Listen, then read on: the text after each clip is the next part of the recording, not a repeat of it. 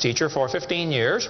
Now for 12 years I've been an evangelist, and I travel around and speak on creation, evolution, and dinosaurs. And honor to be here in Coeur d'Alene, Idaho. My first time to preach in your city. How many have been to one of my seminars before or have seen one of the tapes before? Oh, quite a few, okay. How many have not? And how many do not understand the question so far? Okay, that's what I thought. Well, great. It's an honor to be here. I tell folks right up front before I get started too far, because I don't want anybody sneaking up on me, I believe the Bible is the infallible, inspired, inerrant Word of the living God. I believe it from cover to cover. I even believe the cover on mine. It says Kent Hovind. I believe that. And what I try to do in my seminars, I have 3 distinct goals. Number 1, I want to strengthen your faith in the Word of God. Number 2, if you're not saved, I'm going to try to get you saved. I'm after you. I'll tell you right now, I'm after you. Okay. Number 3, if you're saved and you're not doing much for the Lord, then I'm going to try to make you uncomfortable. Everybody ought to find something to do for the Lord, okay? The worst of you could serve as bad examples, if nothing else. But you can all find something to do for the Lord. All right, this is not my wife. This is just a picture of her. We live in Pensacola, Florida. I've been there 12 years. We have 3 kids, 1 of each. My kids are, at this time, 21, 22, 23, a year and 2 weeks apart. We call that family planning where I come from. Got the 2 boys married off now, and as soon as I find someone to take over payments on my daughter, I'm going to be home free. So that's the plan. One of my hobbies for many years, I have been collecting science books. I like science. And you can ask any of my kids or ask my wife, when I get bored, which isn't too often around our place, I just read science books. I like science. Taught it for 15 years. Even though I'm not teaching it anymore, I still like to study. It's so many neat things to learn. And there's an awful lot of good science in these books. But folks, there are some lies in our science books. Now, I'm not against science. I'm not against schools. I'm not against teachers. My brother's in his 34th year teaching public school. My mom retired from teaching public school. There's an awful lot of good, godly teachers in the system. But there's some poison in these books. We're going to cover some of that tonight. Richard Dawkins, who hates creationists, said, "It is absolutely safe to say that if you meet someone who claims not to believe in evolution, that person is ignorant, stupid, or insane, or wicked." Well, Richard, let's send you a copy of this tape, because I'm going to show you 100 reasons why evolution is so stupid. We need to define a few terms, okay? According to the dictionary, stupid means lacking normal intelligence, foolish, silly, a stupid idea, dull and boring. I think evolution is stupid. Now, my mommy used to get mad at me when I used that word, so it's a little hard for me, but Bill said, "Brother Hovind, I want you to preach on 100 reasons why evolution is stupid." Okay, Bill, well, you asked for it, so here goes, all right? Let's define some other terms now. The word evolution has at least 6 different meanings, and I've done 58 debates now, and if you're going to get into a debate on evolution with anybody, you better first define what you're talking about, because this is a very slippery term, okay? First, we have cosmic evolution. That would be the Big Bang. There is no evidence whatsoever for that. We'll get into that in just a moment. Then we'd have to have chemical evolution. See, the Big Bang supposedly made hydrogen. Well, how did we get 92 elements, plus the synthetic ones? I mean, how did the chemicals evolve? They don't talk about that much, but that would have to happen. Thirdly, we'd have to have stellar and planetary evolution. Did you know the stars would have to evolve? There's an awful lot of stars out there, folks, but nobody's ever seen one form. There's enough stars out there that everybody on Earth can personally own 2 trillion of them. We've never seen one star forming. We see them blow up from time to time. It's called a nova or a supernova. We've never seen one form. One professor told me one time, he said, "Well, we calculated in the laboratory that if 20 stars explode near each other, it'll produce enough energy to make a brand new star." I said, "Well, that's brilliant. You got to lose 20 to gain 1. You ought to run for Congress. You could help those guys borrow their way out of debt." Man, first place, that's all theoretical. We've never seen it happen, okay? And I think it is scientifically impossible. See, then we'd have to have organic evolution. That would be the origin of life. How did life get started from non-living material? Now, according to the evolution theory, that would have to happen somewhere along the line, long ago and far away. Life had to come from non-living material. And yet, we've never seen that happen. There is no evidence that it can happen. We'll talk about that in a minute. Fifthly, we would have macroevolution. That is where an animal changes into a different kind of animal. Nobody's ever seen a dog produce a non-dog. But the evolutionist believes a dog came from a rock. if you go back far enough in time, 4.6 billion years. Finally, we have microevolution. Now, I don't like this word, okay, because it gets people confused. I think we ought to just call it a variation. But microevolution happens, folks. That is a fact of science. Animals produce a variety of offspring, but it's always the same kind. The first 5 definitions of evolution are stupid. It doesn't happen. It's certainly not part of science. It's something you have to believe in. They teach the kids it all started with a big bang 20 billion years ago. A big bang. I like to ask them some simple questions. What exploded? And where did it come from? And where did the energy come from? Et cetera, et cetera. According to the Big Bang Theory, it all started with a little tiny dot and exploded and spread out over all the universe much faster than the speed of light. Well, the Big Bang Theory, as we'll see in a minute, is stupid. I don't know of a better way to say it. I'm trying to be nice to them, but it is just stupid. The Big Bang idea started with a Belgian astronomer named George something, can't pronounce his last name. George said that this original matter was no more than a few light years in diameter. At the very least, that would be 2, or about 12 trillion miles. So they started off teaching a spot 12 trillion miles across was what exploded. Well, they revised that down. In 1965, they said, no, it was only 275 million miles across. Well, that's way down from 12 trillion. 1972, they said, no, it's only 71 million miles across. I don't know how they know this stuff, but this is what they taught, okay? 1974, they said it was only 54,000 miles across. 1983, they said it was the trillionth the diameter of a proton. Now they're saying it's nothing at all. Nothing exploded. And here we are. This is what the textbooks teach. 18 to 20 billion years ago, all the matter in the universe was concentrated into one very dense, very hot region that may have been much smaller than a period on this page. That's stupid. This one says, all of the matter and energy someday will once again be packed into a small area, no bigger than the period at the end of this sentence. Then another big bang will occur. It happens every 80 to 100 billion years. So you can forget about global warming. We're going to get squished.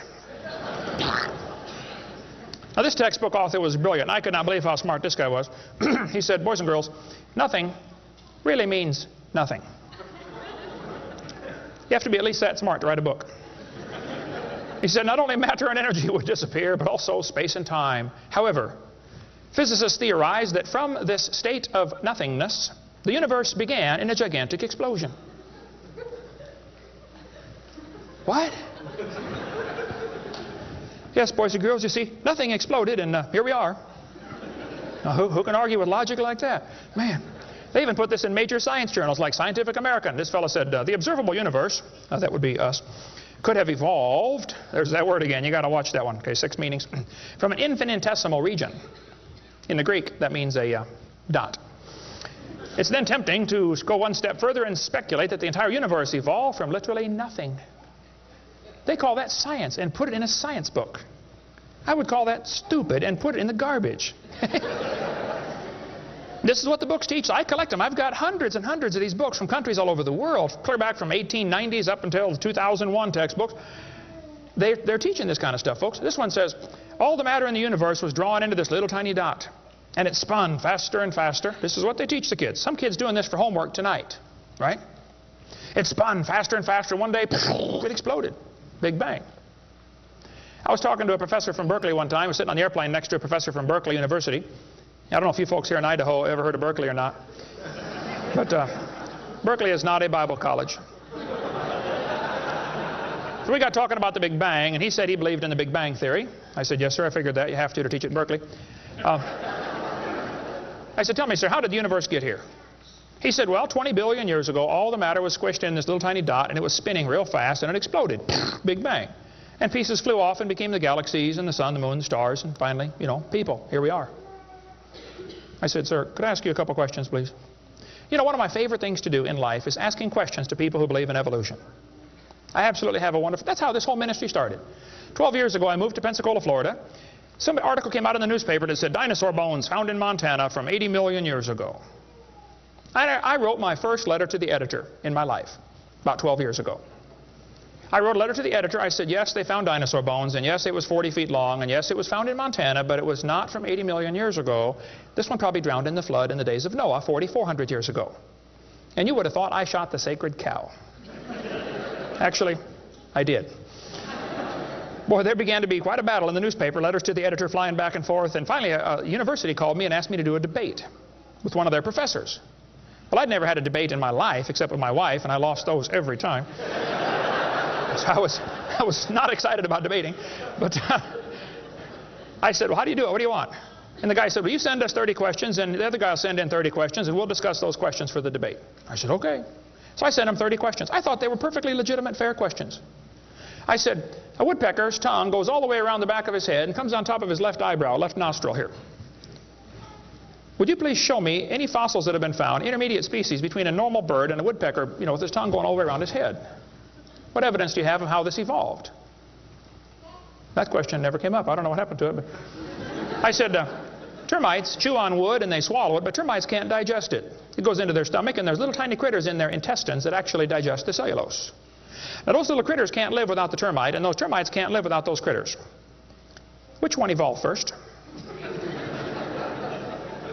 I thought it was a fair question, but it never came up. I don't know what happened. I think they lost my list. But anyway, one of my favorite things to do is asking questions to people who believe in evolution. So I asked this professor if I could ask him some questions about the Big Bang. He said, sure, what would you like to know? I said, well, sir, you told me 20 billion years ago all the matter in the universe was squished in this little tiny dot. And it was spinning faster and faster and exploded. I said, where did all this matter come from? He said, well, we don't know that for sure. I said, okay, now, sir, hold it. If I told you that I believe about 6,000 years ago God created the heaven and the earth like the Bible teaches, you're going to say, and where did God come from? And I don't know. But you said 20 billion years ago there was a Big Bang, and you don't know where the dirt came from. So basically, I believe in the beginning God, and you believe in the beginning dirt. Don't tell me my theory is religious and yours is science. Oh, no, sir, they're both religious. The news media tries to make it look like it is religion versus science. I did a debate in El Paso, Texas here recently, and the news media wrote an article. They said, religious and scientific leaders debate evolution. What is the unspoken message in that title? What are they trying to imply? Can you catch that? They're trying to imply that evolution is part of science, aren't they?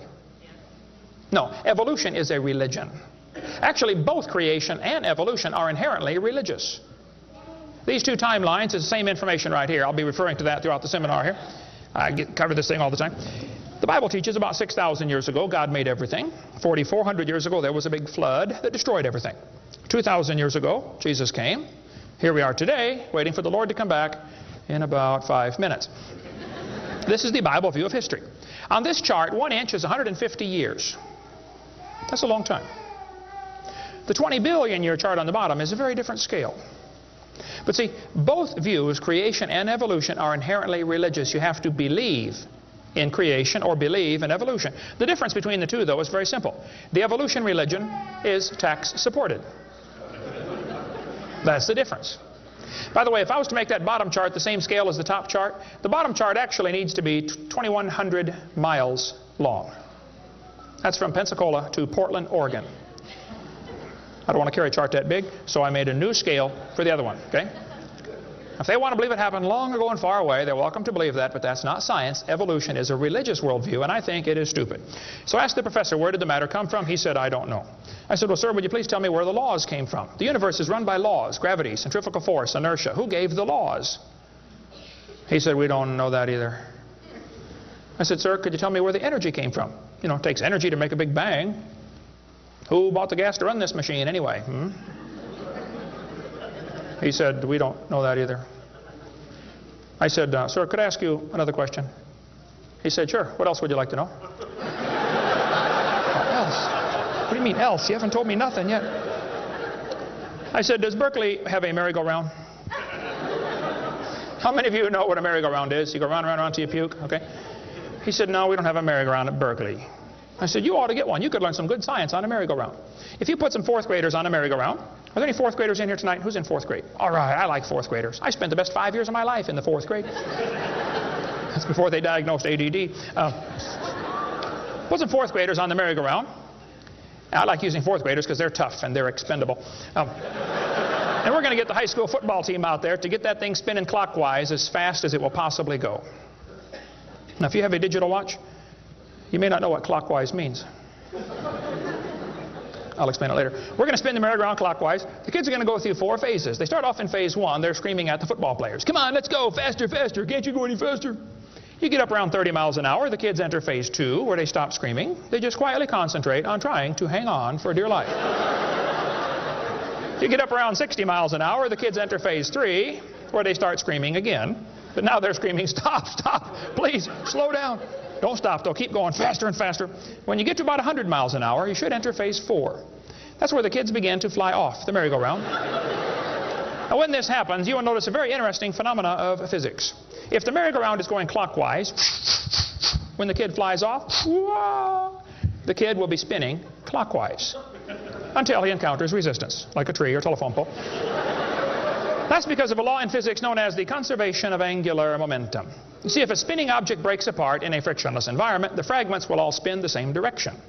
It's very simple. It's because the outside is moving faster than the inside. And so it keeps the same direction of spin. The professor said, yes, I understand about the conservation of angular momentum. I said, well, good. I'd like to ask you a question then, sir. If the whole universe began as a swirling dot, like you said, why do 2 planets spin backwards? He said, that's interesting. I said, no, that's more than interesting. It's kind of hard on your Big Bang Theory. Not only that, 6 of the moons are spinning backwards. Why? He said, I don't know. Why do you think they're going backwards? I was hoping he was going to ask that. I said, well, sir, I believe it's very simple. You see, I believe in the beginning God created the heaven and the earth, and God did it that way on purpose, just to make the Big Bang Theory look stupid.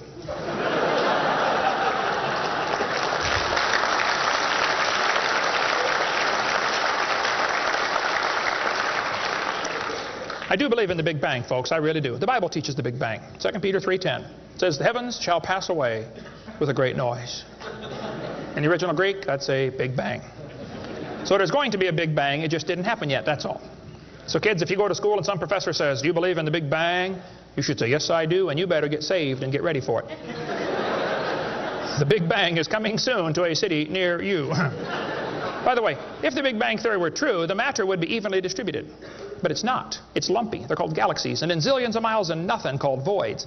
And to try to salvage the dumb Big Bang Theory, they've got all these wild theories of why isn't the matter evenly distributed? They'll say, well, maybe there's black holes, or maybe there's antimatter.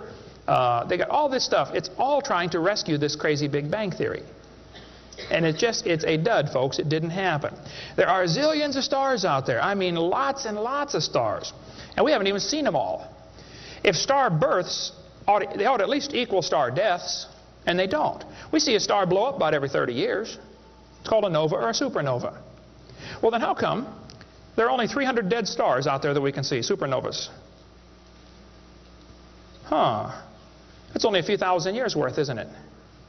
There ought to be trillions of them, if evolution were true. This fellow said, I have a little hesitation in saying that a sickly pall now hangs over the Big Bang Theory. Yep. I think it is stupid. Now, if you want to believe it, that's fine. I don't care what anybody believes. That doesn't bother me. But see, the problem is they want to use my tax dollars to teach that to your kids in our schools. And that's where the problem comes in. Okay? If you want to believe in the Big Bang, just enjoy yourself. But keep your religion at home. Okay? Because it is a religion. Then they tell the kids the earth formed from a hot molten mass 4.6 billion years ago. This is part of the theory, and it's in all the textbooks. 4.6 billion years ago, earth cooled down, formed a rocky crust. I think that is stupid, and I'll show you why. Was the earth ever really a hot molten mass 4.6 billion years ago, and it cooled down? This textbook says, as earth formed, the surface was like the moon. There were hot pools of bubbling lava. I don't think so. My Bible says the Spirit of God moved upon the face of the waters. So the earth was not created a hot molten mass. It was created under water, which means it has to be less than 212 degrees Fahrenheit or 100 degrees centigrade, or it wouldn't be water, it'd be steam. So the earth was never a hot molten mass according to Scripture. Then when you look in the granite rocks, you find little tiny halos made of polonium. Now these polonium halos are absolutely amazing. Robert Gentry, a friend of mine from Knoxville, Tennessee area, he has been studying radiopolonium halos for a long time. I met him back in the year 2000 and went down to his laboratory and I got to see some of the halos through the microscope. These little polonium halos are interesting because they have a half-life of less than a few minutes. If the rock was hot when the polonium, radioactive polonium, decayed and sent out the little particles and made the halo, it would melt away. Like at 4th of July, they shoot fireworks up. Makes a circle. Does the circle stay there? No, it all falls down, right? There are probably none up there now from the last 4th of July, are there? You'd have to freeze the whole atmosphere to keep that sphere in place. This polonium would have to be decaying in a rock that is already solid. So the Earth was never a hot molten mass. Get Robert Gentry's book if you want a lot more on that. But all over, the granites all over the world contain these polonium halos. So it is stupid to say the Earth was a hot molten mass. We have scientific evidence it was not. Here they tell the kids, though, the Earth was hot with large pools of bubbling lava, and that is just stupid. It can't possibly be true. Then they tell them life got started about 3 billion years ago. See, according to the theory, 20 billion years ago there was a big bang. 4.6 billion years ago the Earth cooled down, formed a hard rocky crust, and it rained on the rocks for millions of years and turned them into soup. And the soup came alive about 3 billion years ago. This is what the books teach. This fellow says, both the origin of life and the origin of major groups of animals remains unknown. How did life get started anyway? Well, this textbook tells the kids, oceans formed as it rained on the rocks for millions of years. Yes, boys and girls, millions of years of torrential rains created great oceans. And swirling in the waters of the oceans is a bubbling broth of complex chemicals. Progress from a complex chemical soup to a living organism is very slow. Well, I guess it is. It's totally stopped. Doesn't even happen. That's how slow it is. This one says, the first self-replicating systems must have emerged in this organic soup. Was your great-great-great-great-great-great-great-great-great-great-great-grandpa soup? I think that's stupid, okay? Now, if they want to believe it, that's fine. I don't care what they believe, but don't call it science. What happened back in the 1950s, a guy named Miller and Urey wanted to know how the Earth and solar system had come to be. So they tell the kids he took a mixture of Earth's primitive atmosphere. We'll talk about that in a minute. He never proved how life originated, but he did add evidence to the theory that life could have started by itself. Well, is that true? Now, did he really do that? Well, let's just study the facts here. This textbook tells the kids many important events occurred during the Archean era, the most important of which was the evolution of life. Progress from complex molecules to even simplest living organism was a very long process. Long ago and far away. Fairy tale kids coming up. First living cells emerged 4 billion to 3.8 billion years ago. I like that word, emerged. They use it all the time. Like that explains how it happened, you know. It just emerged. There is no record of the event, they tell the kids. Look, kid, we know what happened and you're going to be tested on this, but there's no proof. Oh, okay. It's not science. First living self-replicating systems must have emerged in this soup. I don't think so. Here's what students are taught in school. This picture of the different glass tubes and flasks and pipes going around, they tell them this is how they made life in the laboratory. He said he studied the chemical reactions of gases that existed in Earth's primitive atmosphere. Ooh, now this is important, okay? Notice up in the upper right-hand corner, he had methane, ammonia, water vapor, and hydrogen, no oxygen. He circulated these gases through these tubes through a spark, supposed to represent lightning. And sure enough, it produced a red goo at the bottom of the flask and had some amino acids in it. They didn't come close to getting life, though. Miller excluded oxygen in a reducing atmosphere because life could not evolve with oxygen. Anything that got together would oxidize. Cut a banana open, lay it on the table, it'll turn brown, it'll oxidize. Okay, so will an apple, so will anything alive. It'll oxidize.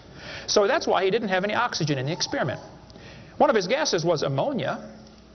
Well, this creates a real serious problem because ammonia is destroyed by UV light.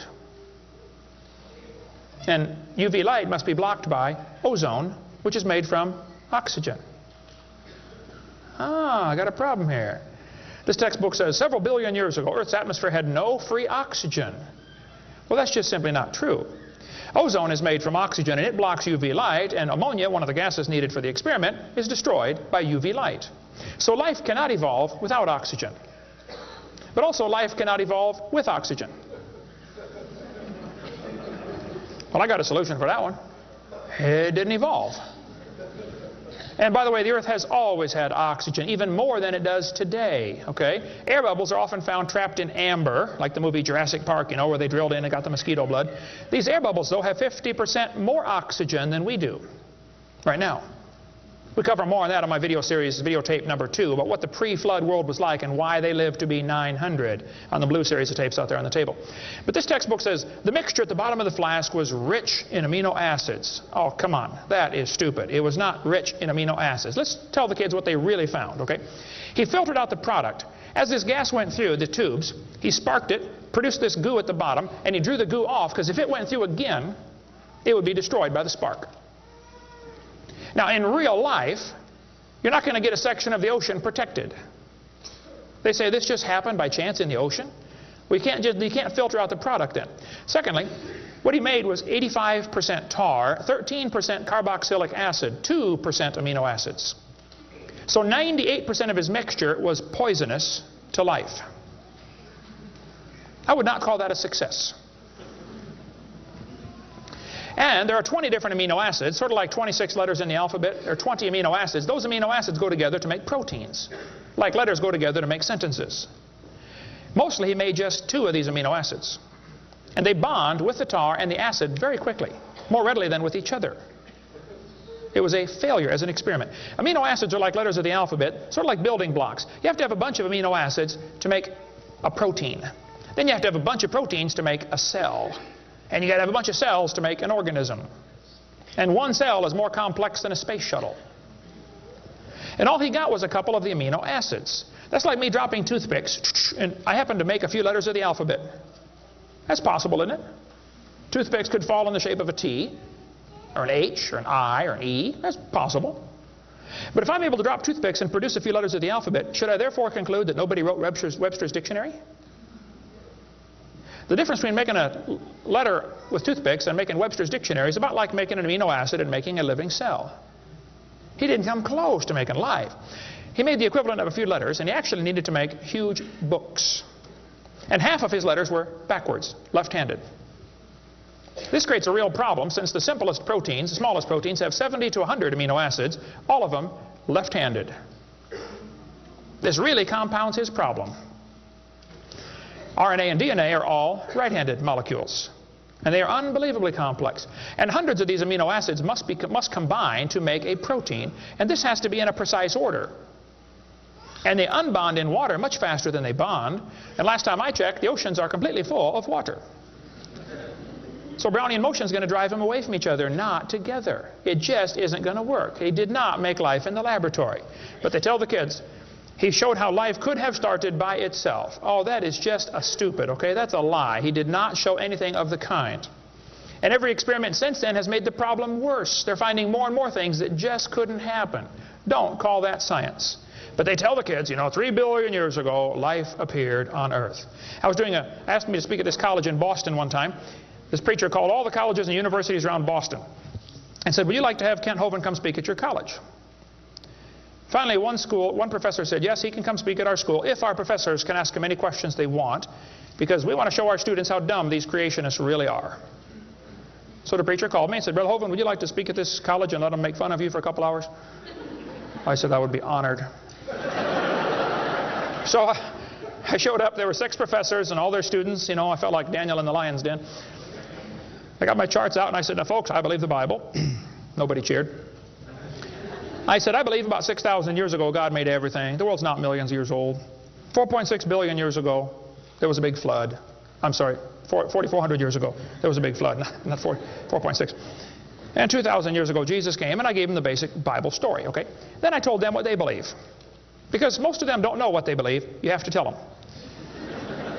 You guys believe 20 billion years ago there was a big bang where nothing exploded and produced everything.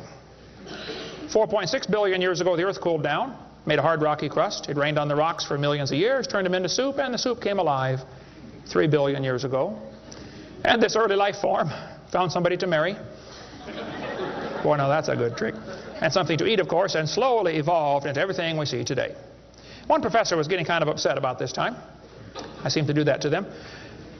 He said, Mr. Hovind, there are hundreds of varieties of dogs in the world.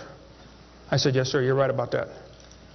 He said, you mean to tell me that you believe all these dogs came from 2 dogs off a Noah's Ark? You expect me to believe that? Ha, ha, ha.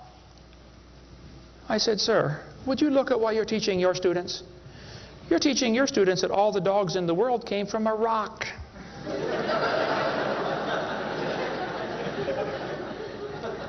I had one woman, come to me after a debate one time. She was steaming down the aisle. Boy, she was mad. Oh, I could tell I'm in trouble now. I stood there quivering in my boots, you know. She walked up and she said, tonight you said we believe we come from a rock. We do not believe that. I said, well, ma'am, calm down just for a minute. I said, do you believe in evolution? She said, yes, I do. I'm a professor here at the university. I said, well, would you please tell me then where we came from? She said, we came from a macromolecule. I said, where did that come from? She said, from the oceans, from the prebiotic soup. I said, where did that come from? She said, well, it rained on the rocks for millions of years. And you could see it was slowly dawning on her. I do believe I come from a rock, don't I? Yes, ma'am, you do. You ought to be proud of it. Hey, don't step on Grandpa, whatever you do. Look, that's stupid, okay? There's no kind way to say it. There's a great book dealing with some of the flaws in the Miller experiment. If you want more on that for your kids to study out there on the table, get the book Icons of Evolution. Then they tell the kids that these plants and animals, not only did life evolve from non-living material, then this life had to learn to reproduce itself. Why would any organism want to reproduce more of its own kind when that's only going to increase competition for the food supply? Why didn't they instead evolve the ability to live forever and be happy? Huh? You ever think about that? I was in a debate one time, and we had question and answer time at the end. The student stood up and he said to the evolutionist, he said, sir, how did male and female evolve? The professor got up and he said, well, that is a giant mother may I step in the evolution story. A mother may I step? This is science. Wow. Well. So according to them, you know, for the next few billion years or hundreds of millions of years, you know, life learned to produce something other than its own kind. Of course, today everything only produces its own kind, but they say long ago and far away, they were able to do something different. Textbooks will say we started like a bacteria and slowly evolved to a human. I think that's stupid. But if you want to believe that, that's perfectly fine. Those trees of life that they put in the textbooks for your kids are a bunch of nonsense. And even evolutionists will admit that. Stephen Jay Gould, the Marxist professor at Harvard University, he says that evolutionary trees that adorn our textbooks are not the evidence of fossils. It's only inference. We infer, we imply, we hope it happened this way. This textbook says, all the many forms of life on Earth today are descended from a common ancestor. What? You mean the birds and the bananas have a common ancestor? Isn't that what he says? Found in a population of primitive unicellular organisms. Well, in the first place, there's no such thing as a primitive unicellular organism, okay? One single cell is more complex than a space shuttle. There's no such thing as a primitive single-celled organism. We talk about that on video number 4 of our series. But he says, all the forms of life are descended from a common ancestor found in a population of primitive unicellular organisms. What were those first cells like? How do we know? What events led up to their formation? No traces of those events remain. Did you catch that? Hey kid, we know what happened, but there's no proof. Primitive, huh? This one says, the humans, mammals, birds, crocodiles, all had a common ancestor. Well, anything inside that circle is religious speculation. It is stupid. Reptiles produce reptiles, dogs produce dogs, people produce people, and there's never been an exception to that. Darwin said, though, if my theory be true, here's his book right here. You can look on page 211. He said, if my theory be true, numberless intermediate varieties must assuredly have existed. Boy, you're right about that, Charlie. I mean, to change from a rock to a dog would take a few changes. David Robb, who believes in evolution very strongly, says, in the years after Darwin, his advocates hoped to find predictable progressions. In general, these have not been found, yet the optimism has died hard, and some pure fantasy has crept into textbooks. Oh, you're kidding. Fantasy in our textbooks? Oh, yep. They tell the kids they have evidence of evolution from fossils. I don't think so. That is stupid, okay? If you find a fossil in the dirt, all you know is it died. You don't know that it had any kids, do you? And you sure don't know that it had different kids.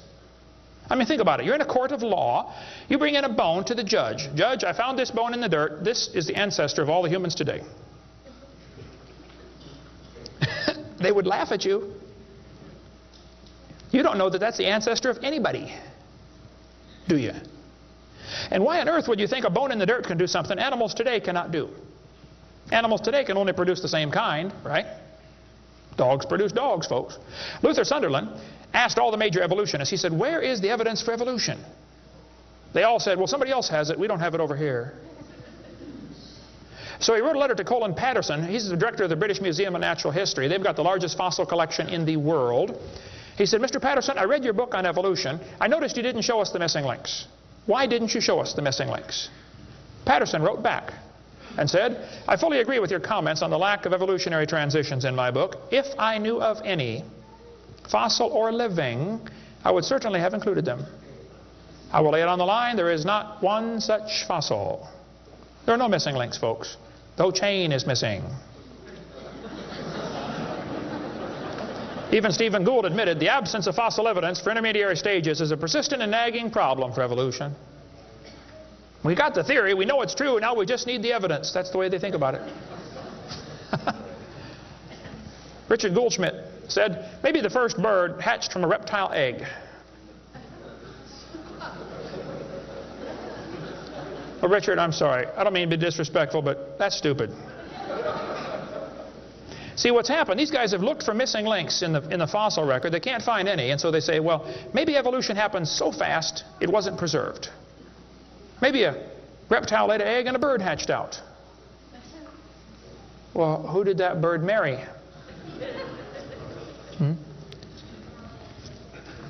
There's only about a zillion differences between a reptile and a bird. We'll get into that later sometime if we get time.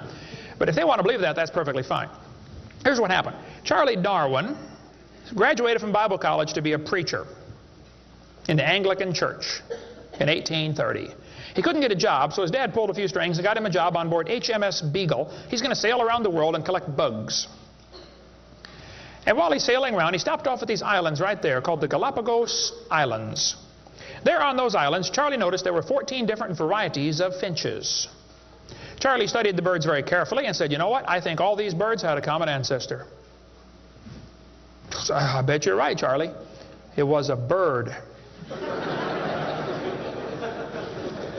And then Charlie said in his book on page 170, he said, it is a truly wonderful fact that all animals and all plants throughout all time and space should be related to each other. Now, hold on a minute. You see 14 kinds of birds, and you conclude that birds and bananas are related. That's stupid. You should conclude that those 14 kinds of birds had a common ancestor, but that's as far as it ever goes, folks, okay? I don't know of a kind way to say it, Charlie, but that's stupid. Okay, we don't ever see a bird produce a non-bird. See, dogs produce dogs, and you might get quite a variety of dogs. Roses produce roses. That is called microevolution. Now, that is a fact, folks. It happens. It is observable. It is scientific. I don't think we ought to use that word, microevolution. We should just call it a variation. But they use it, so just so I qualify that, it's a lousy term. It gives what's called a free rider effect to the rest of the 5 religious ideas of evolution. You might get a big dog or a little dog, but you're always going to get a dog when you crossbreed your dogs. And I would go so far as to say probably the dog, the wolf, and the coyote had a common ancestor. This Irish textbook shows different dogs, and it calls it divergent evolution. Oh, come on. Giving it a fancy name doesn't change a thing. It is still a dog. And a 3-year-old can tell you. Anybody in here 5 years old? Who's 5 years old? 5 years old. What's your name? Misty. Here we have a dog, a wolf, a coyote, and a banana. Which one is not like the others? Dog, wolf, coyote, and banana. Banana. All right, let's give Misty a hand. Very good. The other ones. Some of these college professors can't tell. Look, there's a variety of dogs, folks, and they probably had a common ancestor. It was a dog. Okay? It's just a dog. See, variations happen within the dog kind. You get a big dog or a little dog, but there are limits to these variations. Haven't the farmers been trying to breed for bigger pigs for a long time? They try to get the biggest pig they can, don't they? Do you think they'll ever get a pig as big as Texas? I bet there's a limit in there somewhere, isn't there? Roaches become resistant to pesticides after a while. Do you think they'll ever become resistant to a sledgehammer? I bet there's a limit. Yeah. Okay. They still produce the same kind of plant or animal. That's not evolution. That's just a variation of the same kind. Okay. And the information for that variety was already present in the gene pool. No new information is ever added. The dogs or the pigs don't learn to fly or become pink. Okay, there's no new information added, just scrambled information. And the gene pool of the new variety is now more limited than before. Somebody spent years crossbreeding dogs to develop a Chihuahua. All that work to make a dog that is 100% useless.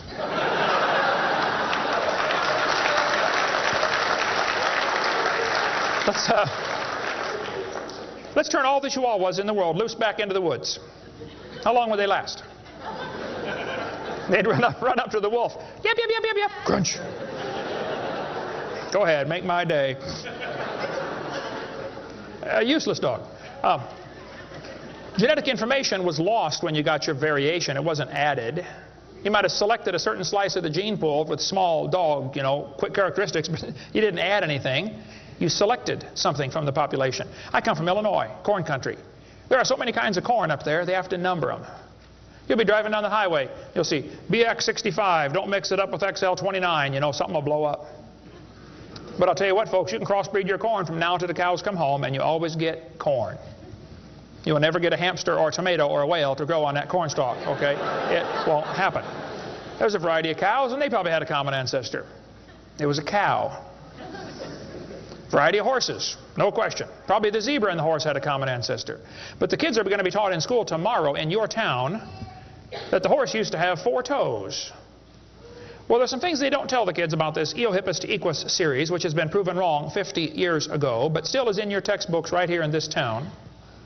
They don't tell them the original so-called horse is the size of a fox. It was a meat eater and had 18 pairs of ribs. The next one had 15 pairs of ribs. A couple of trips through the buzzsaw did that. And then it miraculously grew back 19 pairs of ribs as it evolved, and then back to 18. They also don't tell them the whole thing's been proven wrong a long time ago. Like this guy says in the biology textbook, other examples like the gradual evolution of the horse have not held up under close examination. That's a polite way of saying it's proven wrong, okay?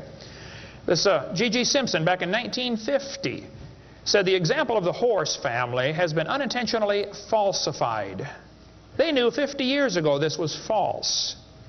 Why did they keep that in your textbooks? This whole thing was made up by Othniel C. Marsh in 1874. He picked animals from all over the world and put them in order the way he thought it might have happened. They were never found in that order. Modern horses are found in the same layers as the so-called ancient Equus or Eohippus horse. They're found in the same layer. So it can't be the ancestor, that's for sure. The ancient horse is nothing but a Hyracotherum, which is still alive today. By the way, the ribs, the toes, the teeth are very different in these animals. In South America, the fossils go exactly backwards. Instead of 3-toed to 1-toed, it goes 1-toed to 3-toed in the fossil order. They won't talk about that much, but you check it out. That's a fact, folks. They're never found in the order presented in the textbooks. 3-toed and 1-toed gray side by side. Plenty of information on the internet about that. Tulsa Zoo finally took out their display because so many folks complain, why do you have this horse evolution display in the zoo? It's been proven wrong 50 years ago. Take it out. And you folks ought to get together with your school board and say, look, on page whatever it is, 952 of our textbook, it says the horse evolved from a 4-toed ancestor. Let's cut this page out. If you had a page in your textbook teaching the kids the earth was flat, would it be okay to demand that that page be removed? You don't have to buy a whole new book. Just cut the page out. It won't cost the school anything. How many of you would volunteer to help cut the pages out and bring your own scissors? See? Won't cost them a dime. And you send me your book and I'll show you which pages need to be taken out. I've read hundreds of them. I can find them like that. Free of charge. I'll donate my time. Peabody Museum still has the horse evolution on display. As I stood, I've been there many times. It makes my blood boil every time I walk in that place. I'm standing there looking at this lie proven wrong 50 years ago while hundreds of kids come through in school groups. The kids are never told, well, this has been proven wrong, boys and girls. They asked the folks at the Tulsa Zoo before they took the display down, they said, why don't you take this display down? The zoo director said, we don't have the funding to remove it. I've got all the letters back and forth on that. Man, Folks, there's quite a variety of horses today, okay? There's big horses and little horses. I was in Baton Rouge, Louisiana a few months ago. Got to see where they raised the 30-inch tall horses. I mean, my dog's bigger than that. What do you do with a 30-inch horse? Look at it, I guess is about it. And they sell them for $10,000. Sucker born every minute, I guess. But one lady wrote me a letter and said, Mr. Hovind, we crossbreed zebras, ponies, horses, and mules. Not mules, the jackass, and we raise zonkies, zorses, zeonies. They cross every which way. Well, that's probably because they're the original same kind. No problem there. You want to see all the fatal flaws in the horse evolution story, get the book out there, Icons of Evolution. So then they're going to tell the kids, well, we have evidence for this theory. We think that one animal changed to another, and we can show evidence because many animals have similar forelimb structure. This is called the argument from homology. Well, what do they tell the kids? They'll say, boys and girls, you have two bones in your wrist, radius and ulna. And boys and girls, look at the whale's flipper carefully. Did you know the whale has two bones in his flipper, and they're called the radius and the ulna? Same as ours. Wow. Who named them, teacher? The whale? Think about it. But this is one of the evidences for evolution. They're going to say, boys and girls, comparative anatomy provides further evidence of evolution. The commonalities suggest that these and other vertebrate animals are all related. They probably evolved from a common ancestor. Well, duh. That's stupid, okay? Maybe they all had the same designer. Doesn't prove a common ancestor. By the way, the bones develop from different genes in these different organisms. They are not homologous organisms like they want you to believe. Similar design might prove the same engineer made the design. A lot of bridges in the world are kind of similar to each other. You can go compare, different suspension bridges around the world, Golden Gate Bridge and other bridges, and there's a lot of similarities. That doesn't prove one is the father of the other, or that a tornado put them up. No, it's a design that works good, okay? I discovered that the Pontiac lug nuts from a Pontiac will fit on a Chevy. They will. That proves they both evolved from a Honda 14 million years ago. No, the same engineers are designing these cars. Then they tell the kids about the geologic column. How many have ever heard that the different layers of the earth are different ages? They show the kids Grand Canyon. Yes, boys and girls, this one says, over millions of years, the Colorado River has carved the Grand Canyon from solid rock. I'm sorry, but that is stupid, okay? I'll explain why. Kids, you need to learn this. This is a very simple thing to learn, and you'll go through life much further than many of these professors go. Make yourself 3 columns. Facts are in the middle. It's a fact Grand Canyon exists. The evolutionist has an interpretation of that fact, and the creationist has an interpretation of the fact. Now, it's not part of the fact, it's an interpretation of the fact.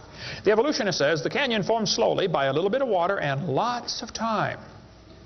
The creationist says, oh no, we think it formed quickly by lots of water and a little bit of time. It's a fact the earth has sedimentary layers. That's not a question. How did they get there? Well, the evolutionist says these layers formed slowly over millions of years. The creationist says, no, these layers are all from the flood in the days of Noah. Now, it seems like the professors are always trying to erase the line between their interpretation and the fact and make their interpretation part of the fact column, and it's not. And I think I can demonstrate Grand Canyon was not formed by the Colorado River. I was in a debate recently, and this professor said, Dr. Hovind, you're so stupid. Obviously, it took millions of years to form the Grand Canyon. I said, well, sir, I've seen Grand Canyon many times. I taught earth science for 15 years. I've studied it intensively. Just flew over it last week, as a matter of fact, twice. Got a perfect view of it going out to California and back, flying from wherever I was, Florida. That's where I live. This textbook says, the Colorado River has cut through layer upon layer of rock over millions of years. Well, if you built a dam across Grand Canyon, it would take a lot of dirt or concrete, but if you could, okay, it'd be a huge dam. A giant lake would back up behind that dam, covering several states. That purple area is all drained right through the Grand Canyon drainage basin. This snow line tells a very interesting story. In between these 2 red lines is snow. This is a picture from a satellite showing about 150 or 200 miles of the canyon area. Real wide shot. The river enters the canyon at the far right. The river is 2,800 feet above sea level. As it goes down through the canyon, the ground is rising up. It's called the Kaibab uplift, okay? The uplift is 7,000 or 8,000 feet above sea level. Interesting. The river flows downhill. All rivers flow downhill. So as the river enters the canyon and flows downhill from there, when it gets to the 1,800-foot elevation mark, the top of the canyon is 7,000 or 8,000 feet above sea level, so it's over a 1-mile drop. Very impressive. Hole in the ground. But some points to ponder. I said to the professor, I said, "Sir, did you know the top is higher than the bottom?" He said, "Yeah." I said, "Did you know the river only runs through the bottom?" He said, "Yeah." I said, "Sir, the top is higher than where the river enters the canyon by 4,000 feet. Rivers don't flow uphill. There's no delta. Where's all the mud that washed out? There's no way that river made that canyon. Grand Canyon is a breached dam, a spillway that washed out. There was a lake probably for some length of time after the flood and got too full and all that water went roaring through there. Probably carved that canyon out in a couple of weeks. Not millions of years. Absolutely impossible for that river to have made that canyon. We covered lots more on that on videotape number 6 of our series. But they tell the kids, the Colorado River made this canyon slowly over millions of years. I'm sorry, that is stupid. That can't possibly be true. They need to learn the facts. Charlie Lyell, back in 1830, he was a lawyer from Scotland. Somebody calculated one time that if all the lawyers in the world were laid end to end around the equator, we would all be better off. Charlie Lyell hated the Bible. In 1830, he wrote this book right here. Oh, I got it down on the table. I picked up the wrong one. Principles of Geology. Here it is on this table. Charlie Lyell wrote this book, 1830. In this book, he mocked at scriptures. He hated the Bible. You can see it mocking all through they're here. In here, he and other fellows back in that time, Cuvier, Steno Smith, and some of these guys, they invented the geologic column. How many have ever heard of the geologic column before? They say each of the layers is a different age, you know, Cenozoic, Mesozoic, Paleozoic, Archeozoic, all them Zoic boys. And they gave each layer of rock a name, like maybe you saw the movie Jurassic Park, and an age, and an index fossil. This was done in 1830, way before there ever was a carbon dating or potassium argon dating or lead-208, lead-206, uranium-235, uranium-238. Didn't exist, folks. The dating technique didn't exist. They just made up these numbers out of the clear blue sky. The geologic column is the Bible for the evolutionist. It can only be found one place in the world, the textbooks. There's no geologic column, and they know it. This fellow says, if there were a column of sediments, unfortunately, no such column exists. The geologic column is a hoax. It does not exist. It is stupid. Those layers cannot be different ages. If the geologic column were all in one place, it would be 100 miles thick. Didn't happen.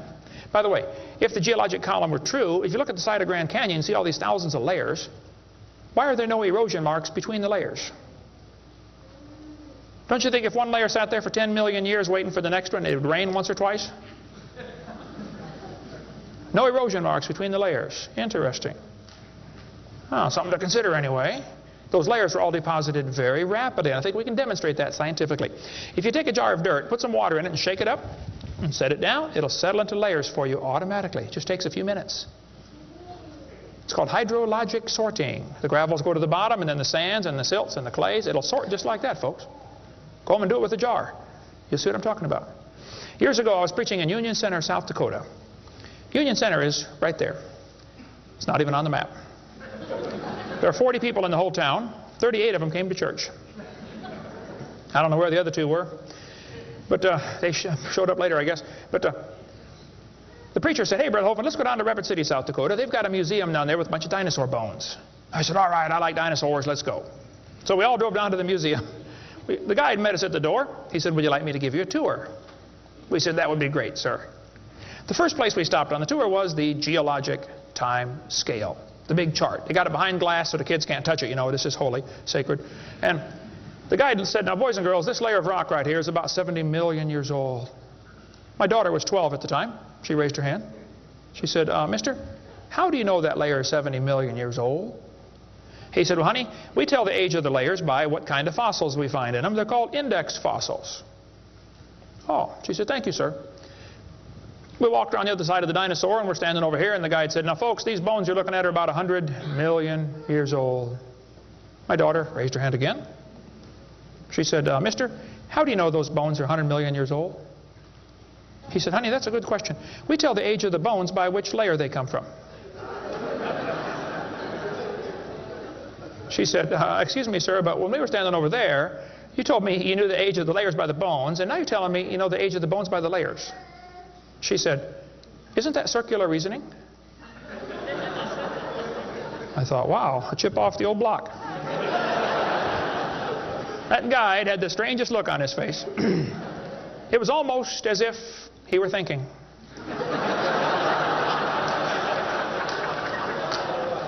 He looked at my daughter. He looked at me. I wasn't about to help him.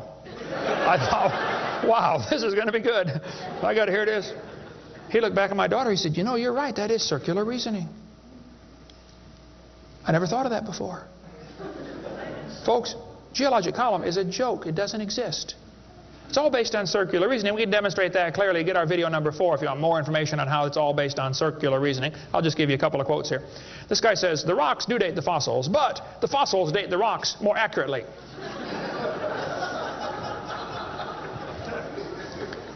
Stratigraphy cannot avoid this kind of reasoning if it insists on using only temporal concepts because circularity is inherent. You have to use circular reasoning to get it right. Well, that's stupid. And you don't need to be too bright to figure out that's stupid, okay? This geologic column contains limestone scattered all throughout the geologic column. I like to ask him the question, I say, fellows, you have limestone scattered all through this column. How do you know the age? It's all limestone. I mean, if I handed you a piece of limestone, how would you know if it's 100 million year old Jurassic limestone or 600 million year old Cambrian limestone? I mean, how would you tell the difference? There's only one way they can tell, by the index fossils. That's how it's done, folks. That is stupid. Because those fossils don't count for anything, as we'll see in a minute. They tell the kids each of these layers is a different age. 100 million, 200 million, 300 million, real impressive, huge numbers. Now, Charlie Darwin did not like round numbers. He wanted to be more precise. He said the Weldian deposits are 306,662,400 years old. Now, okay, Charlie, I think that's stupid. Those layers are not different ages, folks. All over the world we find petrified trees standing up, running through multiple rock layers. Now, if you get a petrified tree standing up, running through different rock layers, I don't think it's smart to say those layers are vastly different ages. Petrified trees in the vertical position, they find them all over the world. Okay, here's one from Alabama. Come out of a seam of coal through 20 feet of rock into another seam of coal. They found about 3 dozen of them, I think, in that one little coal mine, one little area, while they're digging the coal out. Petrified trees standing up. Cookeville, Tennessee, they found a bunch of them. This one's 30 feet tall, standing up. Joggins, Nova Scotia is famous for their petrified trees standing up in the vertical position. All over the area there, folks. Those trees did not get slowly covered by the sediments over millions of years. They would rot and fall down. Sometimes the petrified trees are upside down, running through many rock layers. Scientists estimate at the bottom of Spirit Lake in Mount St. Helens there are now 20,000 trees that were blown out by the volcano. Thousands of them are standing up in the bottom of the lake, already buried 15 feet deep in mud. None of them grew there. Those trees are going to petrify. It only takes a few years to petrify a piece of wood. In the laboratory, it can be done in 24 hours. We cover lots more on how fast things can petrify in videotape number 6 of our series. But they dug up a guy, they buried this doctor in Tennessee. 14 years later, his wife died. When they went to dig the grave, water soaked into her grave. And they said, oh, we can't bury Grandma there. So they dug a hole on the other side. Water soaked in. So they dug a hole and buried Grandma somewhere else. And then the kids got worried about Grandpa, and so they went and dug up his grave. The arms had rotted off, but the rest of the body had petrified in 14 years, turned to stone from water running through the coffin. I got tons of material on how fast things can petrify. Those layers are not different ages. They all formed in one big flood in the days of Noah. To tell the kids the layers are different ages is stupid. That just simply is not true. So what about carbon dating and potassium argon dating and rubidium strontium dating and lead 208, lead 206, uranium 235, uranium 238? Well, we'll cover that after a quick break here. Show you some ways that this is just stupid, okay? That's not a way to tell the age of anything. We're going to give you some more evidence that evolution is stupid. Now, if you want to believe in it, that's perfectly fine. I don't care what you believe in. But the devil is laughing at you for believing in that. He has you fooled, and he is laughing at you. Okay? If you want to believe you came from a rock, well, you just enjoy yourself. But that's not science. God made this world. God loves you. God has a plan for your life. And if you don't want it, well, that's your business. But God loves you, and He wants you to come to heaven. And if you'd like to find out how to go to heaven, come see me. I'll be glad to show you. I'm going. It's not because I'm good. If I get what I deserve, I'm in serious trouble. But I've been forgiven by the blood of Jesus Christ. You can have the same thing. After the break, we'll show you some more things that make evolution stupid. Coming up next. Thank you.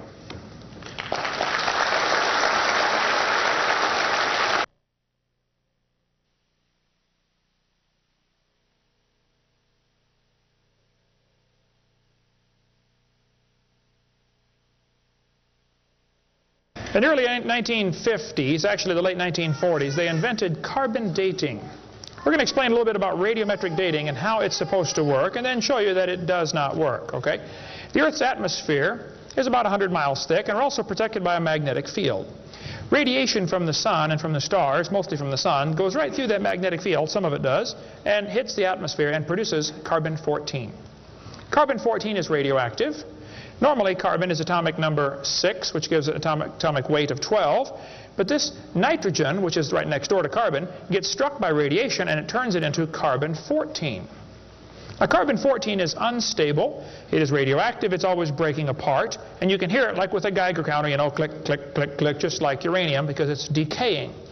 They've discovered it decays at a fairly consistent rate. About half of it will decay every 5,730 years. Which means if I gave you a pile of carbon-14, 5,730 years later, half of it would turn back to nitrogen. The rest would still be carbon-14. Theoretically, it's a random event, but it could, that's probably how long it would take. During photosynthesis, plants are breathing in carbon dioxide, and this radioactive carbon is mixed in with the regular carbon. The plant doesn't seem to know or care if it's getting radioactive carbon or regular carbon. It just takes it right in. Animals eat the plants and make it part of their body. Probably during your lifetime, you have either eaten plants or you've eaten animals that have eaten plants. How many have done that before? Okay. So, you probably have radioactive carbon-14 in you. Now, theoretically, what you have in you should match whatever's in the atmosphere, about the same percentage. Because the plants are always breathing this stuff in, and the animals are always eating the plants, and we're always eating the plants and the animals, so it should pretty much stay in balance. It is assumed the ratio of radioactive carbon-14 to normal C12 in the atmosphere would be the same found in living plants and animals. That is an assumption, but it's a reasonable assumption. The atmosphere today is 0.0000765%. Not much. That's how much carbon-14 it has in it. When the plant or animal dies, it stops eating or breathing. How many knew that already? Okay. So whatever it had in it begins to decay. Since half of it will leave in 5,730 years, all you got to do is check to see how much C14 is in it, how much C14 is in the atmosphere, and if it's only got half as much, it's been dead for 5,730 years. Sounds great, but it doesn't work. In theory, it never goes to 0, but it goes from a half to a fourth to an eighth to a 16th to a 32nd to not much. Okay? After 4 or 5 half-lives, you can't measure it. So if anybody ever tells you, we know the Earth is millions of years old because of carbon dating, you can rest assured they don't have a clue what they're talking about. Because if it worked, it would only work for 30 or 40 or 50,000 years maximum. They compare the amount of C14 in the object being dated with the amount currently in the atmosphere and estimate how long the object has been dead. It sounds good, but there are some assumptions that mess everything up. Okay? Assumption number 1, has the amount of C14 in the atmosphere always been the same? Has it reached equilibrium? This is an interesting problem. If I told you to fill a barrel with water, but I drilled holes on the other side of the barrel, while you're filling it, it's leaking out. At some point, it's going to be leaking at the same speed you're filling, and that point is called equilibrium. You will never fill the barrel past that point unless you plug the holes or fill faster. See, it's filling and leaking at the same time, sort of like your checkbook. You know, you put it in and it leaks out, okay? Hopefully you want to at least be at equilibrium, okay? If less than that, you're going to be in trouble eventually. See, if your outgo exceeds your income, your upkeep will be your downfall every time. Well, they say if you took a brand new planet Earth and stuck it out in the solar system, the sun would start producing carbon-14. It would start decaying also right away, and it would take about 30,000 years to reach this equilibrium point. Well, Willard Libby and others who invented carbon-14, University of Chicago in 1947 to 53, he got a Nobel Prize for it in there somewhere. He said, well, it would take 30,000 years to reach equilibrium. He said, well, we know the Earth is millions of years old. Mistake number one. So we can ignore the equilibrium problem. Mistake number two. The Earth's atmosphere has still not reached equilibrium. There's more C14 now than there was 10 years ago, which proves the Earth is less than 30,000 years old, which I could have told them just from reading my Bible. See, if an animal is still alive, be it plant or animal, okay, it should have about 16 clicks per minute on your Geiger counter per gram if it's 0 years old. Actually, 0 years dead. If it's getting only 8 clicks per minute, then it's 5,730 years old. If it's giving you 4 clicks per minute, it's gone through 2 half-lives. It's 11,000 years old. If it's 2 clicks per minute, it's 17,000 years old. This is how they date it. So if you're getting 2.5 clicks per minute, you just find the point on your graph and draw the line over and determine the age. Sounds real simple, but it doesn't work. If we had walked into a room and found a candle burning on the table, and I asked you the question, when was it lit? You say, I don't know, Mr. Hovind, it's burning when I got here. Okay, well then let's do some empirical science. Empirical science is things we can test and measure and observe and test. Not theoretical, I mean empirical. We can measure it and weigh it. Let's measure the height of the candle. Suppose the candle is 7 inches tall. Who can tell me when it was lit? Okay, nobody. Let's do some more empirical science. Let's measure the rate of burn. Suppose we determine it's burning 1 inch an hour. When was it lit?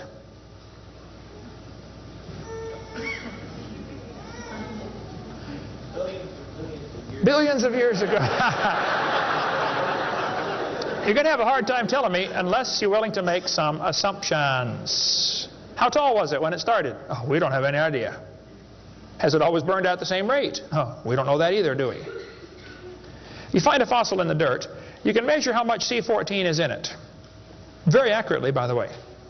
And you can measure how fast it's decaying. That's just like measuring the height of your candle and how fast it's burning. Now, when did that animal die? You don't have a clue. Unless you're willing to assume that the C14 when it was alive is the same as we have today, and assume the rate of decay has always been the same down through history. You can't prove either of those. Living mollusk shells were carbon dated at 2,300 years old. Hello, they're still alive. Freshly killed seal carbon dated 1,300 years old. Shells from living snails carbon dated 27,000 years old. That's stupid. He's still alive, okay? I know snails are slow, but 27,000 years, he'd be dead, okay? One part of a mammoth is 29,000 years old, another part's 44,000. One part of Dima was 40,000 years old, another part was 26,000, and the wood next to it is 9,000. The lower leg of a mammoth is 15,000 years old, the skin is 21,000. 2 mammoths found side by side in Alaska, one is 16,000, one's 22,000. Which number is right? Living penguins carbon dated 8,000 years old. 11 human skeletons, the earliest known human remains in the Western Hemisphere, were dated by accelerator mass spectrometer. All 11 dated about 5,000 radiocarbon years. Lava from a 1801 Hawaiian lava flow was 1.6 million years old. Well, hello is not even 200. Another volcano erupted in Hawaii in 1959. When they dated the lava, it was 8.5 million years old. These potassium argon dating for that, not carbon. Mount Etna in Sicily, I climbed Mount Etna when I was over there some time ago, erupted in 1972, 350,000 years old. Mount St. Helens built a new lava dome in 1982. They dated it, got numbers from 350,000 to 2.8 million. It's not even 20 years old. Here's what you ought to consider about carbon dating. Samples of known age, it doesn't work. If it's a sample of unknown age, it is assumed to work. That's stupid. In the last 2 years, an absolute date has been obtained for the Gandong beds above the Trinal beds. It has the very interesting value of 300,000 years, plus or minus 300,000 years. Well, they nailed that one right on the head, didn't they? See, back in 1770, George Buffon said the Earth is 70,000 years old. 1905, the official age of the Earth was 2 billion. When they went to the moon, they said the Earth and the moon are 3.5 billion years old. 3.5 billion, dated with potassium-argon dating. Now they're telling the students it's 4.6 billion years old. Let's see, that means the Earth is getting older at the rate of 21 million years per year. That's 40 years per minute. Aging rapidly, folks. That's stupid, okay? All they do is add more time to make the theory look more reasonable. Long ago and far away. And when you prove it couldn't happen, they say, well, it was longer ago and farther away. Then they're going to tell the students one of the evidences for evolution is embryology. Now, there aren't too many things about this whole theory that make me angrier than this, so I'm going to try to stay calm and cool and collected while we discuss this. Ernst Haeckel, an embryology professor at the University of Jena in Germany, loved evolution theory. When Darwin's book came out, Ernst Haeckel read that book the next year and said, wow, this is a great theory. All we need now is some evidence. 9 years later, they still had no evidence. So Ernst Haeckel decided to help Charlie out. He was an embryology professor, the study of animals before they're born. You know, the different embryos of all these different animals. He made drawings that were fake to make them look alike. The students are taught we have evidence from development. I don't think so. The similarity between early stages in development of many different animals helped convince Darwin that all forms of life shared common ancestors. Actually, Darwin considered this by far the strongest single class of evidence in favor, a class of facts in favor of his theory. This is stupid, folks. I'll show you. This textbook says the human embryo growing in the mother has gills like a fish.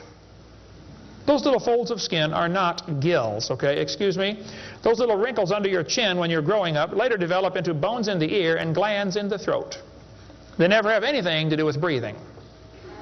I've seen folks that have 5 or 6 chins and they can't breathe through any of them but the top one. Those are not gill slits.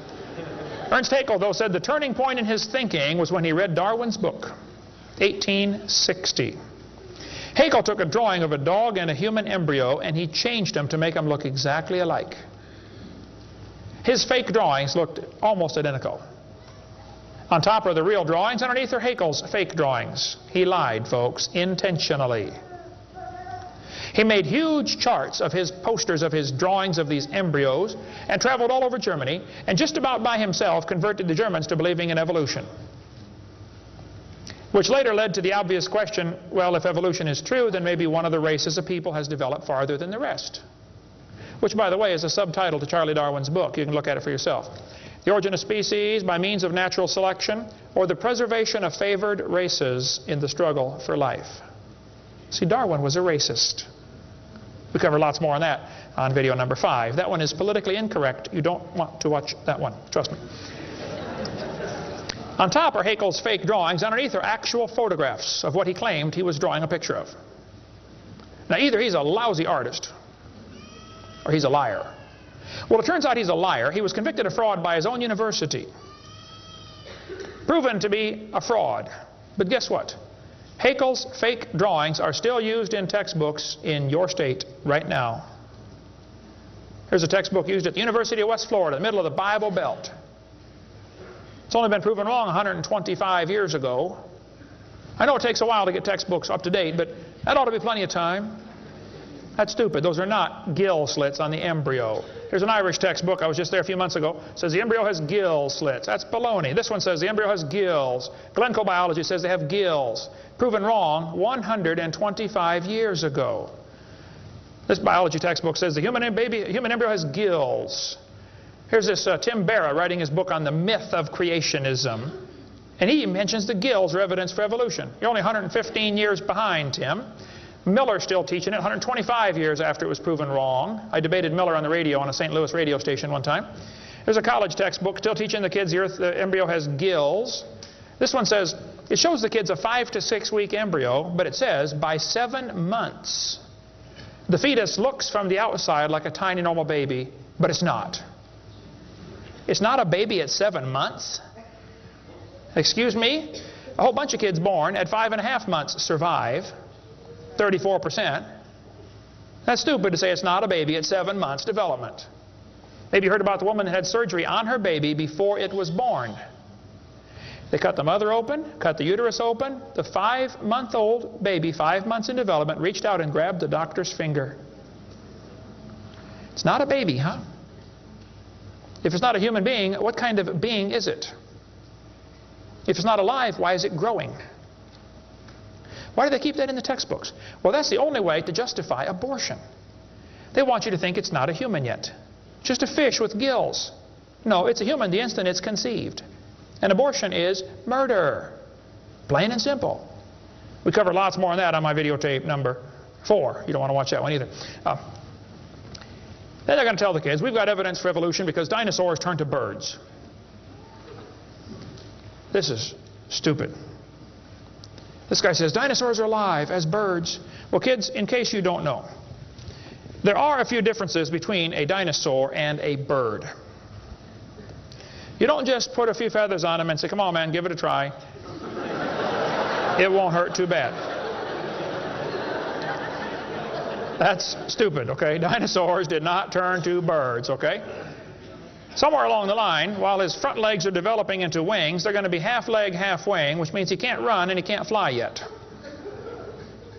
He's going to have a hard time, isn't he? No, dinosaurs did not turn into birds. That is stupid, okay? They say, we've got proof that they did. Archaeopteryx, which means ancient wing. That's supposed to be evidence for evolution. It's in just about every textbook I've seen dealing with this topic. Archaeopteryx is supposed to be evidence. Here's a 1999 textbook. Now, Archaeopteryx was proven to be a fraud in 1986. So this author is 13 years behind the time. Archaeopteryx means ancient wing. They're going to say, see, boys and girls, he's got claws on his wings. Yeah, so? 12 birds today have claws on their wings. The ostrich does, the Watson does, Turako does, ibis does. So what? It's kind of unusual, but 12 birds have it. They're going to say, well, he's got teeth in his beak. That proves he's got a reptilian feature. Well, now, wait a minute. Some reptiles have teeth, some don't. Some mammals have teeth, some don't. Some fish have teeth, some don't. Some of you have teeth, some don't. Okay? That doesn't prove a thing, all right? Alan Fiducia is considered one of the world's experts on birds. He believes in evolution. University of Chapel Hill, North Carolina, Chapel Hill.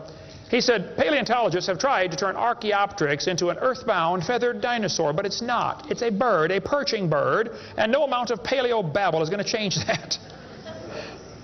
It's a bird. By the way, even by their twisted thinking, birds are found in layers lower than Archaeopteryx. If you find fully formed birds in rock that you think is 130 million years old, then Archaeopteryx at 65 million years old cannot be a missing link, can it? Because birds were already here. Even with their dumb geologic column, it doesn't work. We cover lots more on that on video 4. They say bird feathers evolved from scales. Well, that's stupid. In the first place, they come from different genes on the chromosome, okay? Developed totally different. A scale is a hard wrinkle in the skin. They attach to the skin very differently. Feathers are incredibly complex, folks. Unbelievably complicated.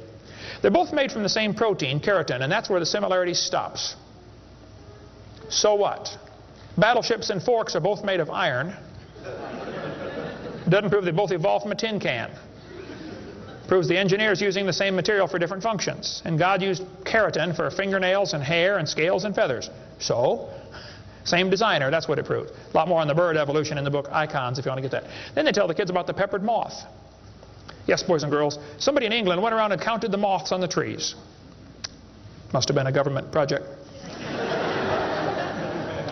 They discovered it's 95% light moths and 5% black. Well, so the story goes, they burned coal in the factories, the trees turned black, and the moths changed to black moths. Because when they counted them again, they said they found 95% black and 5% light. Actually, the whole story is a lie. It never happened. After 40 years of watching, they found 2 moths on the trees. 2 total out of 40 years. So they glued dead moths to the tree to take a picture for your kid's textbook. Then he wanted to get a picture of a bird eating a moth.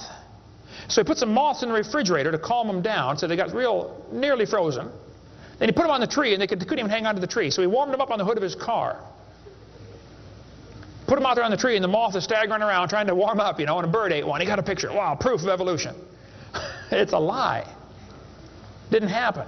Even if it were true, dark moths and light moths were there at the beginning, and dark moths and light moths were there at the end. The ratio of population might have shifted, but the story wasn't true. So, doesn't prove anything. That's stupid. That's not evidence for evolution. They tell the kids, we've got vestigial structures. Now, a vestigial structure is something you don't need anymore. They'll say, boys and girls, you have an appendix that you don't need anymore. That's a vestigial structure. That's proof of evolution. Well, excuse me, you do need your appendix, okay? That is stupid. The appendix is part of your immune system. If your appendix is taken out, you can still live, okay? But it increases your susceptibility to quite a few diseases. You could live without both your legs and both your arms and both your eyes also. That doesn't prove you don't need them. Does it? There are no vestigial organs. And even if there were, that would be the opposite of evolution. That's losing, not gaining. This textbook says, boys and girls, whales, and many organisms here, like a whale, retain traces of their evolutionary history. For example, the whale retains pelvic and leg bones as useless vestiges. I'm sorry, that's not true. This one says, just imagine whales walking around. It's true. These little bones right there is what they're talking about. Just imagine him walking around. I can see it now, can't you? All you need is a good imagination and some LSD, and you'll be able to see that whale walking in real life. This textbook says, the whale's pelvis is evidence of its evolution from four-legged, land-dwelling mammals. Well, that is stupid, okay? Those bones in the whale's abdomen are essential to hold muscles that support the reproductive system. Without those bones and those special muscles, the whales cannot reproduce. This has nothing to do with walking on land. It has to do with getting more baby whales. So the author that wrote this is either ignorant of his whale anatomy and should not be writing a book about it, or he's a liar trying to push a theory off on our kids. Here this one says, whales once lived on land. Whales were not always sea dwellers. Modern whales show skeletal evidence of previous existence on dry land. Buried deep in a whale's hip muscles are two small bones, all that is left of the whale's pelvis and hind legs. That's stupid. The male and female bones are very different on whales. Check your whale anatomy and tear that page out of your book. Has no business being in there. This textbook says, humans have a tailbone at the end of the spine that is of no apparent use. I was debating a guy in North Alabama. He was the president of the North Alabama Atheist Association or something like that. He got up and he said, folks, we've got evidence for evolution. Humans have a tailbone they no longer need. When it was my turn, I got up and I said, Mr. Patterson, I taught biology and anatomy. I happen to know there are 9 little muscles that attach to the tailbone, without which you cannot perform some very valuable functions. I will not tell you what they all are, but go read your Gray's Anatomy and you can figure it out. I said, however, Mr. Patterson, if you think the tailbone is vestigial, I, Kent Hovind, will pay right now to have yours removed. Bend over.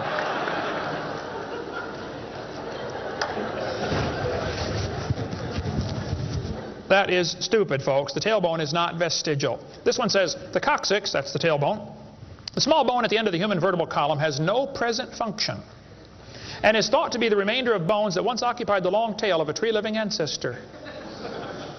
I was taught when I went to school, man used to have a tail, but he lost it because he didn't need it. I thought, didn't need it? Have you ever thought how handy a tail would be? Have you ever come to the door with 2 sacks of groceries? Wouldn't that be nice, man, to be able to grab that door and walk right around and get in? Lost it because we didn't need it. Man, you could drive the car and tune the radio knob and hold a Coke at the same time. We're going to tell the kids that lobe-finned fish show evolution. Yes, boys and girls, during the Devonian period, 410 million years ago, there were fish with lobe fins. What that means is a short arm and then the fin grows. Well, that's stupid, okay? The lobe-finned fish are still alive. They're called the coelacanth. And when they found the first coelacanth in 1938, first people didn't believe it. They said it can't be true because they died millions of years ago. When they finally proved, yes, they're still here, all they said was, wow, they survived for millions of years. Never dawned on them to maybe question the whole theory. Never dawned on them. When Dr. Roy Mackal went to Africa and did expeditions on dinosaurs still alive in the African swamp, University of Chicago microbiology professor Dr. Roy Mackal wrote this book. He went over there twice, interviewed folks who've seen living dinosaurs. People who've never seen a white man. When he showed them the Apatosaurus, they said, yeah, that's Mokele Mbembe. He lives out in the river. He's not friendly. Don't get close. Dr. Mackal said, fellas, that's a dinosaur. They've been dead for 70 million years. The natives said, well, we're sorry. We didn't know about that. All we know is we see them out there once in a while. So Mackal gets back, writes this book, and says, folks, there are still some dinosaurs alive in Africa. Then he says, it's amazing they survived for 70 million years. Never will cross his brain that maybe your basic theory is wrong. That thought will never enter his mind, I don't think. It ought to. Lobe-finned fish are still alive, folks. They tell them trilobites are good index fossils for rock that is 600 million years old. Well, that's stupid, okay? There's a human shoe print where a guy stepped on and squashed a trilobite. How could a human step on a trilobite? If they're 500 million years ago. One guy said, maybe aliens visited the planet and stepped on a trilobite. Trilobite had the most sophisticated eye ever found in nature. It's one of the first animals to evolve, and it's already got the most complex eyeball. I don't think so. The whole thing about index fossils is stupid. Okay, there aren't any index fossils. The graptolites are the index fossil for 410 million year old rock, and yet they're still alive right now in the South Pacific. They tell the kids the dinosaurs are index fossils for 70 million year old rock. Folks, dinosaur blood was found inside the bone. Don't you think it's going to decay in less than 70 million years? There's enormous evidence that man and dinosaurs have always lived together. We covered that for 2.5 hours on video number 3 of our blue series of tapes. Gene Thomas, missionary friend of mine, was in the Congo swamp for 42 years as a missionary. He said, I had 2 pygmies in my church that killed and ate one. Yes, dinosaurs are still alive. California, 1925, this thing washed up on the beach called California's Nessie. Laid there on the beach and rotted away. Here's a guy behind it with a rifle. In the front you can see the critter's head. Neck going off to the right. The neck was 20 feet long. One atheist wrote me a letter and said, Hovind, you're so stupid. Don't you know that was a whale?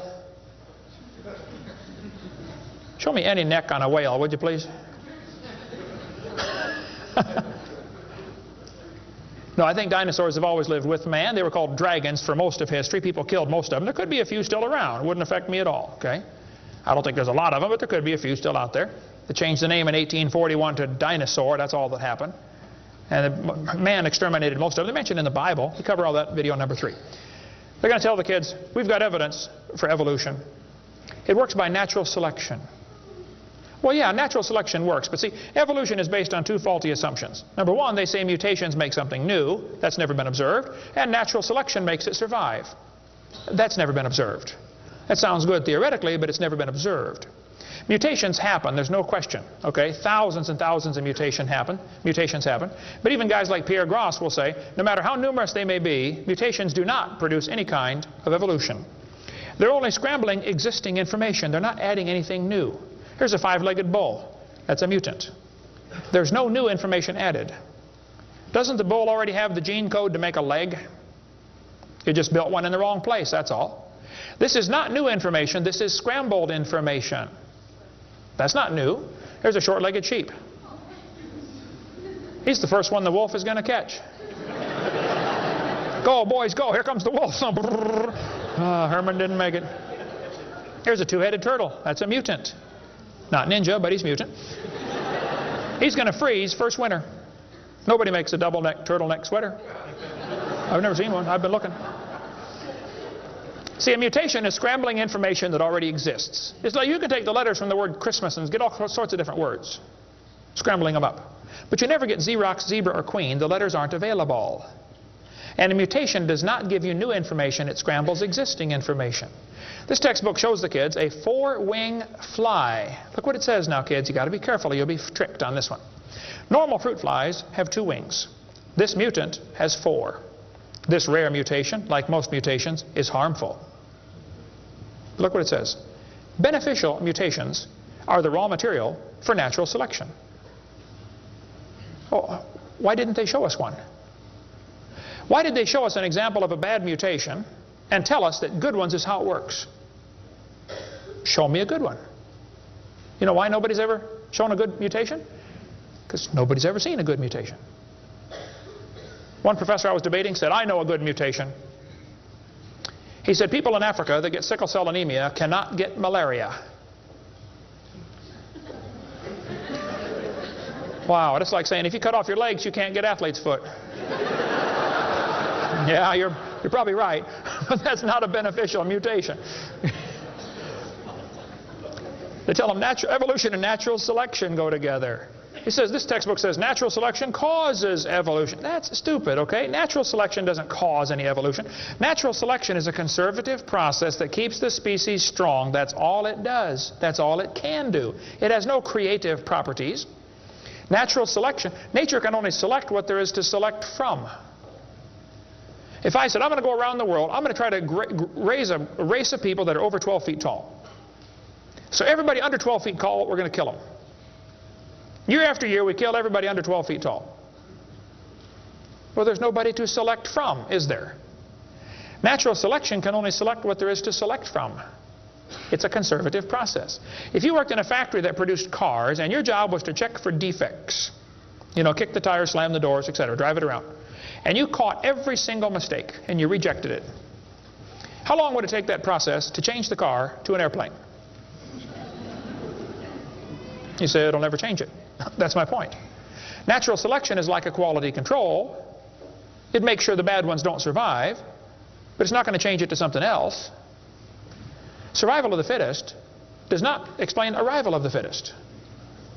And by the way, survival of the fittest is what is called a tautology. Kids, there's a big word. You can learn this. You can use this one on your brother.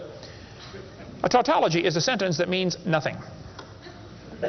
You can say, oh, you're speaking in tautologies. I'll show you how it works. You say, Professor, why did it survive? I say, oh, because it's the fittest. You know, survival of the fittest. Oh, how do you know it's the fittest? Because it survived. I see. Is that the way it works? That's exactly the way it works. That's stupid, folks, okay? Actually, it's not survival of the fittest. If a whale goes through a school of fish and eats 80% of them, it's survival of the luckiest. I mean, if a snake crawls into a bird's nest and eats 3 out of 4 eggs, does the snake select the weakest of the birds to eat? There's still an egg, man. He's going to eat them all. Okay? Then they do the thing with the fruit flies for the kids. They'll say, boys and girls, we raised flies in the laboratory, and we nuked them and microwaved them and x-rayed them, and we got these flies to have mutated babies. We got flies with curled wings. They fly around, bzz, bzz, bzz, bzz, couldn't go anywhere. They got flies with no wings. What do you call that? A crawl. You can't fly. They raised all these mutated flies in the laboratory and said, you know what, folks? Every fly we got was worse off than Grandpa Fly. Yeah, so? So they tell the kids, you see, this proves that flies have evolved as far as they can go. No, this proves you're messing up with perfectly good flies, okay? God made them right and you're messing them up. Now leave them alone, all right? This guy says we've got proof for evolution because flies in the north have wings 4% larger than flies in the south. That's proof we all came from a rock. That's stupid, I'm sorry. Then they tell the kids, boys and girls, today you're going to learn to think critically. Watch this sentence here carefully. Some kids doing this for homework tonight. Boys and girls, do you think humans are still evolving? Now what kind of question is that? That's one of those questions like, have you stopped beating your wife yet? Well, if I say yes, I'm admitting I did. If I say no, I'm still doing it. Wow. All right. Go back and look at the original question. Do you think humans are still evolving? Doesn't that question assume that evolution has happened? What if a kid doesn't believe in evolution? How's he supposed to do his homework tonight? That question does not teach him how to think critically. That teaches him what to think, not how to think. That's a Soviet-style indoctrination type question. And the textbooks are full of them. They're not learning how to think. And when the kid gets done with this course, he's going to think he knows how to think. But he doesn't. He knows how to be told what to think. Brainwashing at taxpayer expense. Quite a few lies in the textbooks covered in this one. We got a lot more in video number 4. Adolf Hitler said, "You let me control the textbooks, I'll control the state." What is in these books anyway? There's a lot of good science in there, but there's some poison. Professor Wilson at Harvard University said, "As were many persons from Alabama, I was a born-again Christian. When I was 15, I entered the Southern Baptist Church with great fervor and interest in the fundamentalist religion. I left at 17 when I got to the University of Alabama and heard about evolution theory. 1 year of college destroyed his faith." Philip Wentworth said, "When I went to Harvard in the fall of 24, I was not only a Christian, I was a candidate for the ministry. Then for 4 years I underwent a process of mental readjustment which shook my little world to its foundations. Through it all, one thing was clear to me. If I could reconcile religion with intelligence, I knew that I could go on into my chosen career fortified by the experience. If I could not, every consideration of honor would compel me to make other plans. In the end, I gave up the ministry." Scott wrote me a letter and said, "Dr. Hovind, until I went to college, my faith in God was sound. My college history class helped destroy that faith.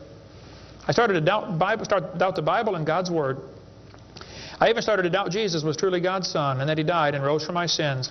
My best friend showed me your tapes and I was in awe of what I saw. Everything I thought I knew about life was changed." Praise God. People will sit home and watch a video that you will never get to come to church. Especially men.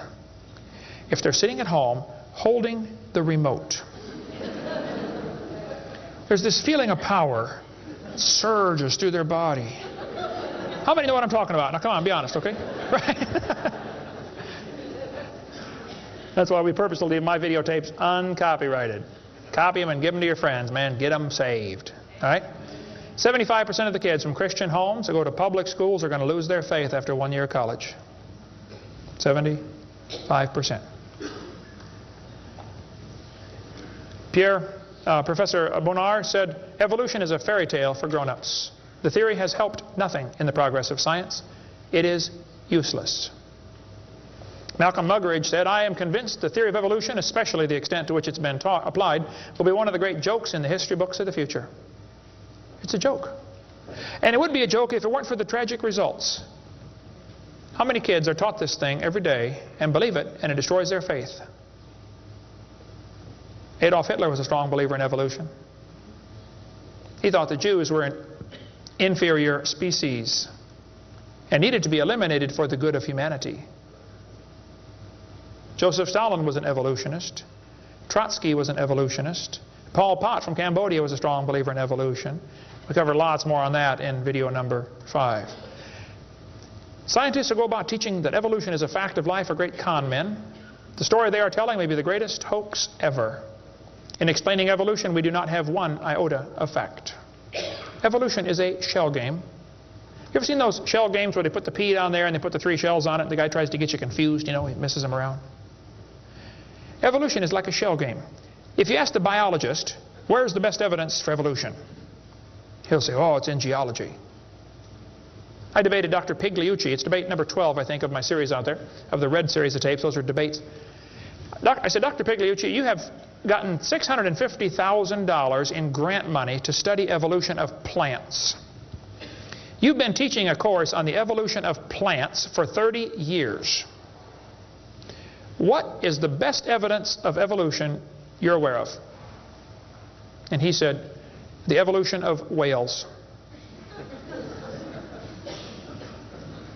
You're a botanist telling me the evolution of whales is your best evidence? It's always this way, folks. The geologist thinks the anthropologist has the evidence. The anthropologist says, oh no, we don't have it. The biologist has it. It's a shell game. The only problem is there's no P under any of them. Nobody has the evidence. It's a joke. Sir Arthur Keith was selected to write the foreword to Darwin's book when it was republished in 1959 because he was a strong believer in evolution. Arthur Keith said, evolution is unproved and unprovable. We believe it because the only alternative is special creation. And that is unthinkable. I mean, you're not even allowed to think that maybe there's a creator? The only alternative. He's right, by the way. The Russian atheist astronomer came to America and spoke at one of the universities, and he started off his speech, he said, folks, either there is a God or there isn't. I thought, boy, this guy's brilliant. He nailed that point right on the head. I got to give him credit for that one. And then he said, both possibilities are frightening. I thought, wow, that's a good statement. You see, if there is a God, we better find out who He is and find out what He wants and do what He says. If there is no God, we're in trouble. We're hurtling through space around the sun right now at 66,000 miles an hour, and nobody's in charge. That's a scary thought. It's real simple. The Bible says, in the beginning, God created the heaven and the earth. The Christian view of history is very simple. God made the world in 6 days just like He said He did.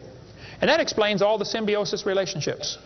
How can certain animals and certain plants require each other? Which one evolved first? There are zillions of symbiosis relationships that can't be explained by evolution. The pre-flood world was very different. The people lived to be 900 years old. We cover that on video number 2, why they lived to be 900. You can check out my website and see them right there, drdino.com.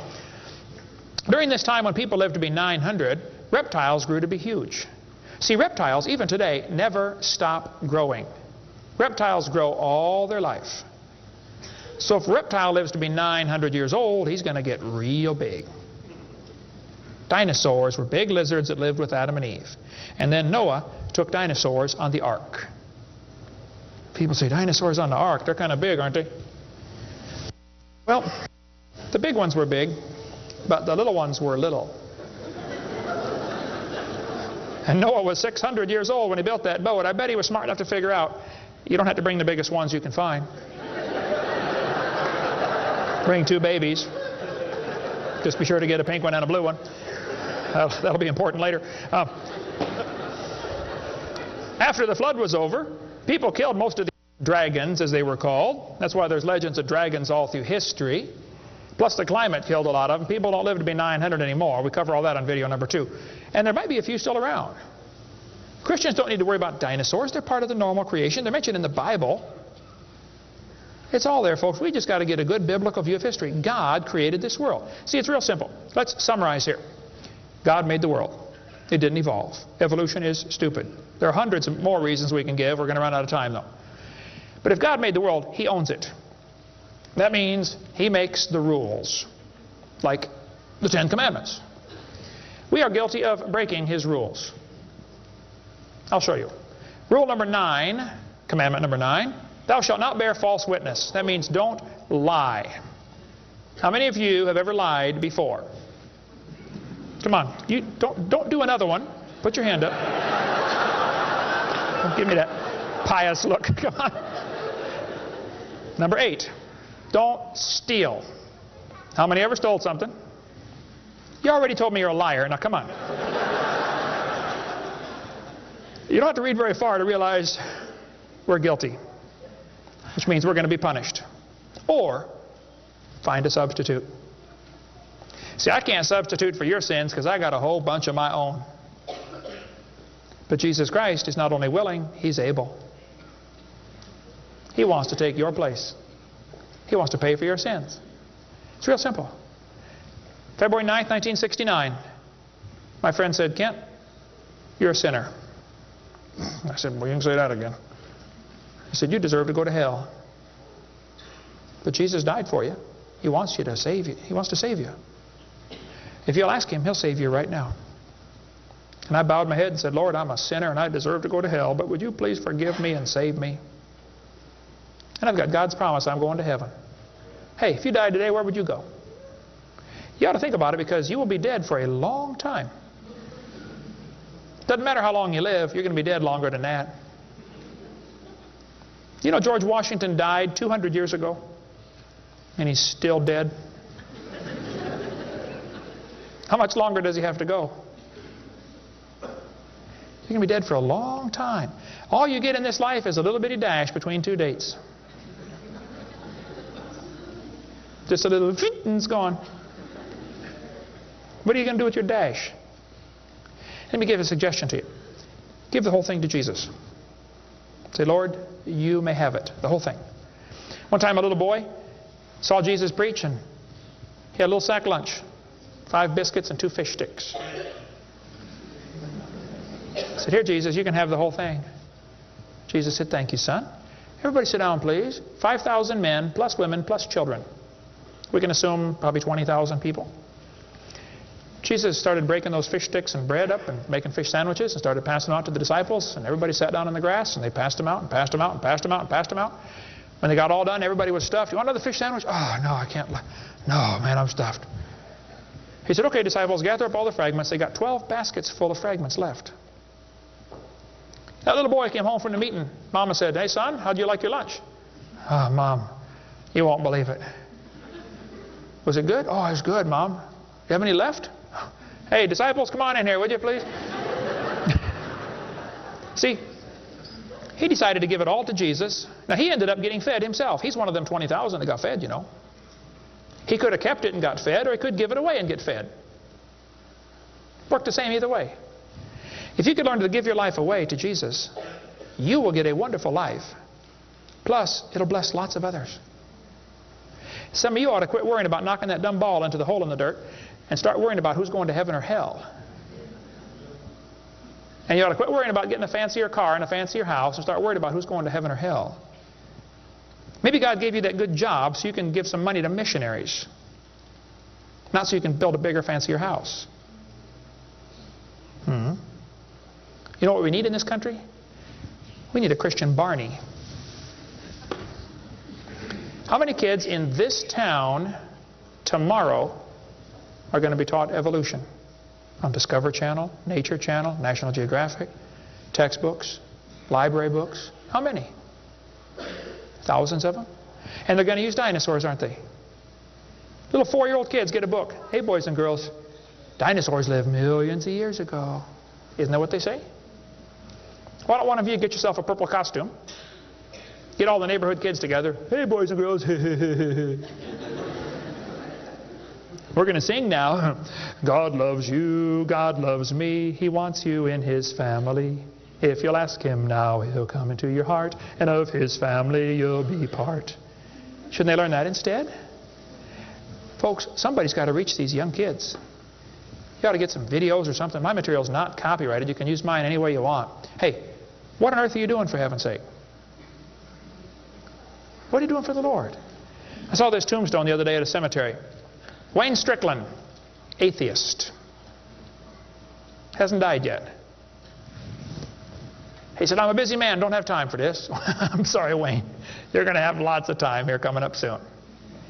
Claims to be an atheist. Interesting. The Bible says the fool has said in his heart there is no God. Did you know God doesn't believe in atheists? Think about that one.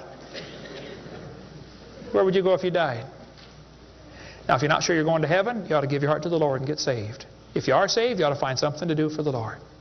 If you want to get any of my video materials, they're not copyrighted. You can get a 15-hour seminar on creation, which lots of material on stuff, creation, evolution, dinosaurs. Get some of the debates or the red tapes or the miscellaneous topical series.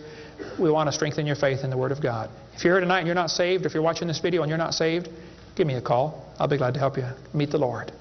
Our website is drdino.com. Phone number in Pensacola, Florida, 850-479-DINO. We like dinosaurs around there. If you come through Pensacola, stop and visit Dinosaur Adventureland. If you get a chance to go on the cruise, we'd love to have you come on the cruise, and we'll talk more about dinosaurs and creation and evolution. Thank you so much for joining us tonight.